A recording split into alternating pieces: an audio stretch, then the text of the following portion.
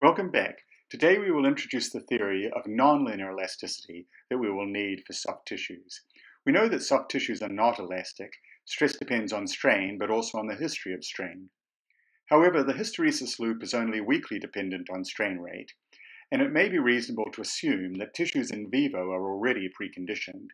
Therefore, Fung theorized that elasticity may be suitable for soft tissues, with the proviso that we may have to use a different stress-strain curve for the loading and unloading portions.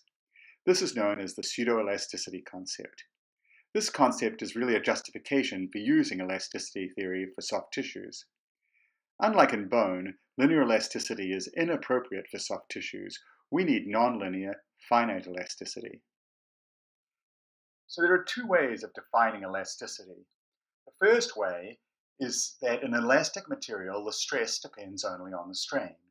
The alternative is that in a hyperelastic material, the work dW done by the stress to cause the strain is stored as potential energy in a thermodynamically reversible process.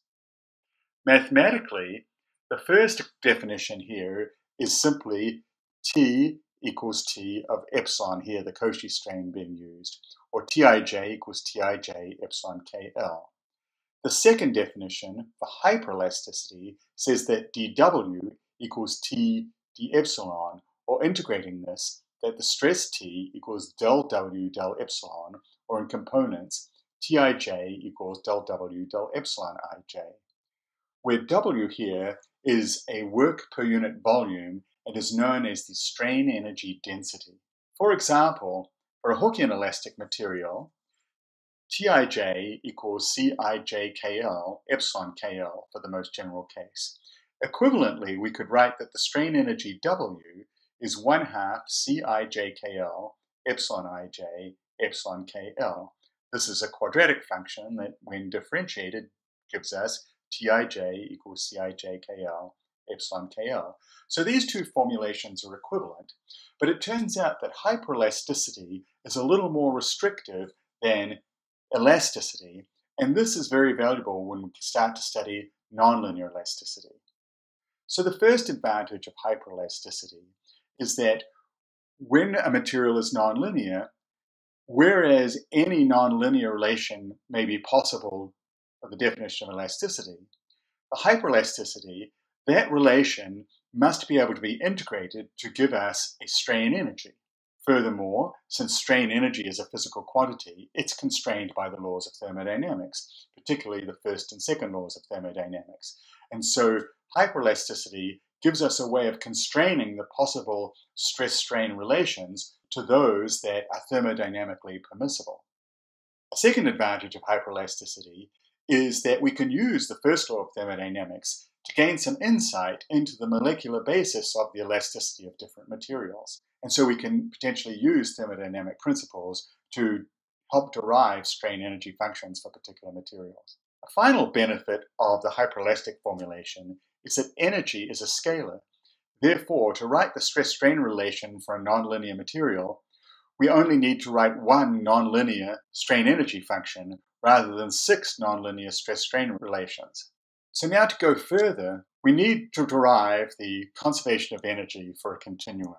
Conservation of energy for a continuum states that the rate of change of internal energy is equal to the rate of work done by the stressors plus the rate of heat absorbed. We'll use this definition to derive the conservation of energy in a continuum, and then when we're finished, we'll come back and use it to gain some insights into the molecular underpinnings of the strain energy. Today, we're going to derive the equation for conservation of energy in a continuum. So starting by considering the different terms that contribute to the energy, let's first write down an expression for the kinetic energy of a material that instantaneously occupies a region R in a continuum. So the kinetic energy K is 1/2 of the volume integral over the region R of rho times V dot V with respect to volume, or in index notation 1/2 rho VI VI dV. So energy is a scalar quantity and it's 1/2 mv squared. The internal energy, I, is the volume integral over R of rho times E with respect to volume, where E is defined as the internal energy density, in other words, the internal energy per unit mass. We'll discuss later what the internal energy could be. Now, from the first law of thermodynamics, we can state conservation of energy as the rate of change of the kinetic plus internal energy of the body, or of the region, is equal to the rate at which work is done by the body and surface forces, and we'll call that W dot, plus the rate of heat absorption into R across its boundary S, and we'll call that Q dot.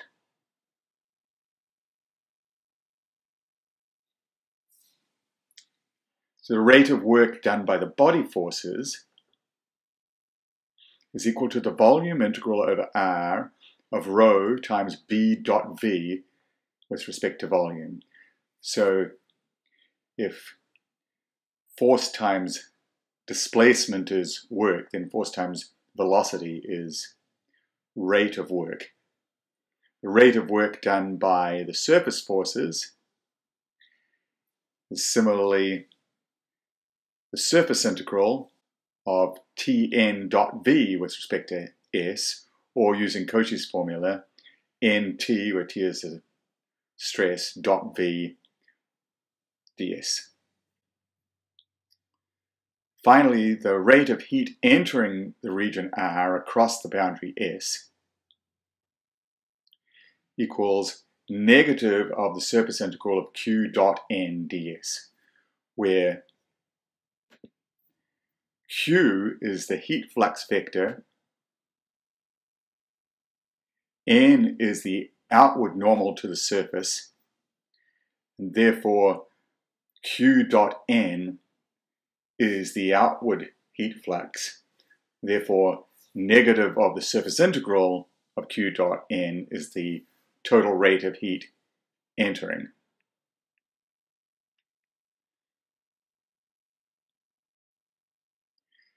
So putting all of these terms together, our statement of conservation of energy becomes the material derivative of the volume integral over R of rho times 1/2 V dot V plus E, the internal energy density, integrated with respect to volume, is equal to the volume integral over R of rho times B dot V, the rate of work done by the body forces, plus the surface integral of N dotted with T dot V, so that's the work done by the surface forces, minus Q, the energy due to the heat flux.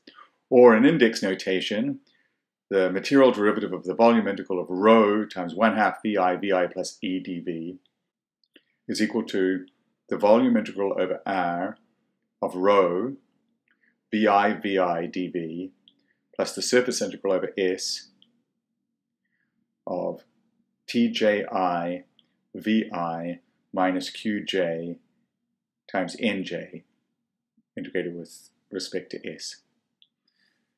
So now, again, using the divergence theorem to turn this surface integral into a volume integral, we obtain that the volume integral over R of rho times the material time derivative of 1/2 VI plus E is equal to the volume integral over R of rho times BI plus del xj of TJI VI minus QJ integrated with respect to volume. And now again, since the region R is arbitrary and the equations must hold for any and all regions R, then the integrands themselves must be satisfied. And therefore rho of the material derivative times 1/2 VI plus E equals rho times BI plus del xj TJI VI minus QJ. Now, recognizing that the material derivative of the velocity of dvi dt is ai, the acceleration, we can rearrange the equation above to obtain the following. Vi times rho times ai, which is ddt of vi, minus rho times bi here, minus del tji del xi, plus rho times dE dt, term, minus tji times del vi del xj,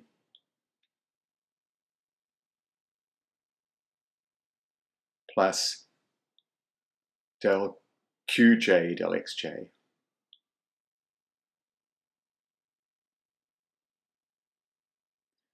Then we recognize that this term inside the brackets is actually 0 from conservation of linear momentum.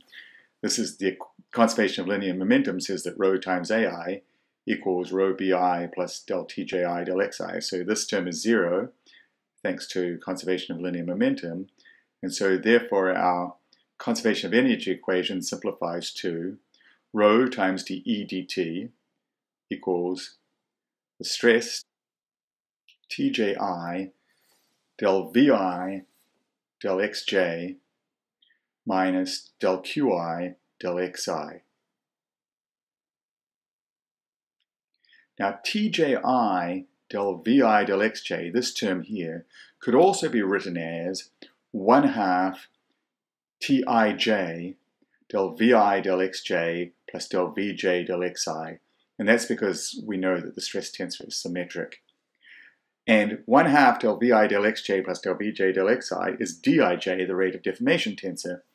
Therefore, we can also write our conservation of energy equation as rho times the material derivative of the internal energy with respect to time is equal to Tij Dij minus del Qi del Xi, or in direct notation, rho dE dt equals the trace of T dot D, this is the stress times the rate of deformation, minus the divergence of Q, the heat flux vector, where the heat flux vector comes from Fourier's law of heat conduction,